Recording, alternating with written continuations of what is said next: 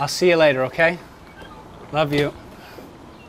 I first heard about my first Velomobile when I was trying to find a way to wrap my body in some sort of shield when I was on a bicycle.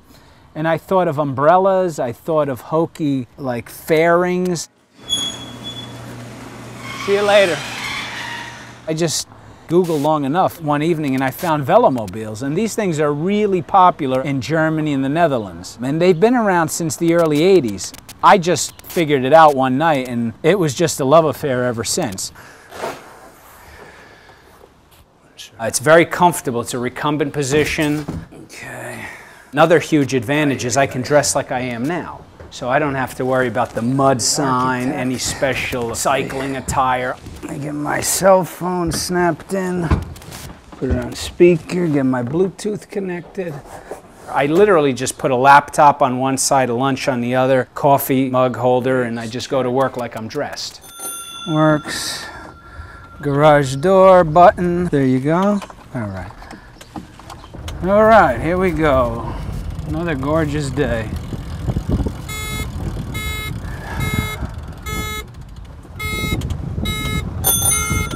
All right, here we go. The Velomobile helps me stay warm all year round in the winter. It's cool in the summer, keeps the sun off your legs and your head.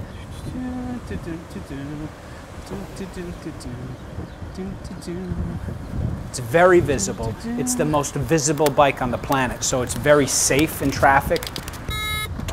Thank you. They're so well-behaved New Jerseyans.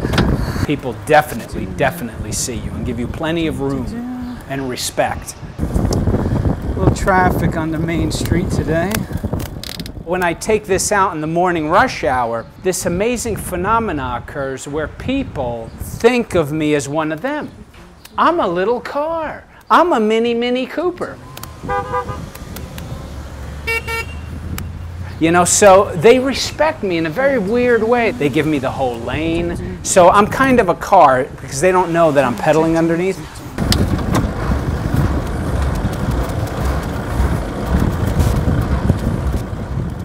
One of the biggest problems in cycling is the air. You're not in an aerodynamic shape. This is the teardrop shape, the whole body. It has the least drag coefficient of any shape under the sun.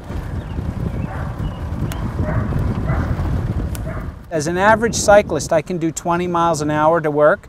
In this, I'm doing 28, 29, 30 with the same effort at the pedal. And that's because the wind, I cut through it like a hot knife in butter.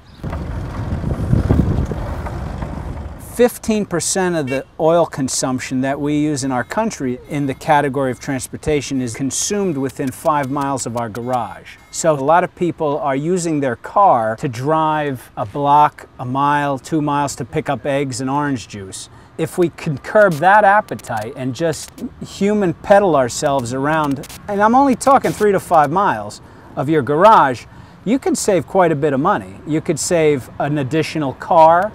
Look at the size, just the size difference, Justin. Look, try to pick this up like that. Now try to pick the back of the car up. Watch, look. Oh, see the difference? And it's all designed to carry one person. So we got one car in the family of 6, which isn't bad. Around here, people have 4 members of the family. They'll have 4 cars, 3 cars. And they don't even have room in their garage for cars. There's so many cars.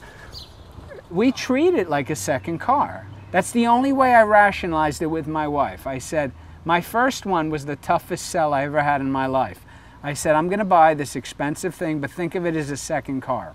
It's a very good year-round alternative transportation. You got a roof, you just wanna lift the roof up like this, and that gets out of your way. And then even the seats have storage room. You lift the seat, you could put storage room in the back. I got a toolbox. I even got a pump in case I go off the road. I could put my laptop, my lunch, a small day pack in the back. You get in kind of like a kayak. You just snuggle in like this. And once you're in this very reclined position. It's a speedy lawn chair. Then this comes down. This is my steering mechanism. I have 21 speeds on these gear shifters. I have disc brakes here. I have turn signals. I got hazards. There's a nice high beam LED light here. The front of the Velo has another light. I got a nice bell if I'm on a cycle path, but if I'm on the road and there's a car in my way, I have an odometer, speedometer. I got mirrors, no blind spots on these, which is very safe. This canopy does come off if I choose to ride cabriolet. And now for the cat's meow. If it's really inclement and the water and rain starts coming down, I'll pull over and I'll pull out this little bonnet. The bonnet sits right here. My body is not getting any moisture to it. In the shade, obviously. If it's super cold in the morning, the bonnet goes on, so 10-degree temperatures with wind chills in the negative numbers don't affect me. It is a tricycle. 2 wheels up front, 1 wheel in the back. The nice thing about this is you never fall. Any fear you might have about slipping, you're not gonna. You're just in a well-balanced machine that can handle a very tight turn without toppling over. The ultimate simplicity of putting this in reverse is sort of like the Fred Flintstone. If you ever remember Fred Flintstone and Barney Rubble, look at that. How easy can it get? I got you in 1 speed, so you're gonna keep at that speed. Don't change gears, because I don't think it's about speed here. I've built up quite a reputation in terms of Velomobiles. My first one, people started seeing it. No, step on the seat. I started helping people import it. I was just nicely doing that for people. And then we started a little website. And then we've sold 30 of these in the past 5 years. And it's kind of a hobby business. Okay, disconnect your brake. Now I'm sort of like the go-to guy in our country or North America to get these things populated and get them out in every garage if we can. There you go. Now I'm ready to go.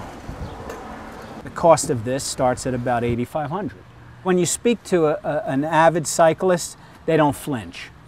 Ironically, when you speak to a motorist, they flinch, they're shocked. They think that's a lot of money, $9,000 for a bicycle. But then I'll show them that any car in the parking lot costs triple of what I used to get here. Fade back, fade back, fade back, slow down, slow down. It's real cheap to operate. There's no insurance, no registration, no licensing, no maintenance. Whatever I eat, it converts to fuel. Their eggs give me the energy to drive through time and space. It's all because of them. Thanks, ladies. Thank you very much. It's part of a sustainable plan. So you got the chickens, which give me the fuel to ride the bikes and keeps us off foreign oil. It's good for my health. I weigh 172 pounds. I'm very proud of that. That was my Marine Corps weight when I was 18 years old. So I'm still at my Marine Corps weight, and I'm just turning 45, so I feel good. I really feel good. This is good stuff. We're experimenting here in Maywood, New Jersey. The only problem is when you go uphill in a Velo, in a trike, you have to kind of drop your gears down and kind of spin. So that's kind of the only downfall on a 3-wheel Velomobile. The trick is, if you want, you can get this with a pedal assist 500-watt electric motor. And that's a phenomenon which I think is going to take the bicycle industry by storm. Just get this, on one charge I have a range of 80 miles. And the cost to fill the battery is about 6 cents. Yahoo! And I'm not poo-pooing cars. I'm not saying give anything up. I'm saying look at your garage as a transportation toolbox. What does this garage need to have in it for me to transport myself and my family? I need a good, efficient car. A bike, or 2 bikes, or a bicycle trailer, or maybe a tandem bike, or a skateboard, or a scooter. What I envision in the future is that the American household puts their garage on a diet. Whether it's a mile away from the home, you may want to walk. If you're going 2 or 3 miles, well, let's consider a bicycle. If you're going to commute like me, which is about 10-15 miles round trip, year round, I definitely need a Velomobile.